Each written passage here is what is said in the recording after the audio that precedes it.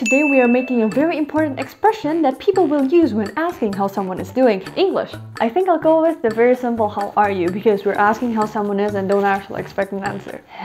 Clear and simple. German? Yeah, we also say wie geht's, how goes, but we actually want to hear an answer, otherwise why would we ask? Makes sense. Chinese. Oh, we will say 你好吗, which means are you good? Because we always want to be good, to be better, to be the best. Very important. Competitive spirit. Japanese. For us, health is very important. So we say お元気ですか or are you healthy? And may health be with you. Indonesian? Okay, so not to be kepo ya, but we will ask apa kabar, which means what news, because we always have to be updated with the latest news. Oh, by the way, did you know that?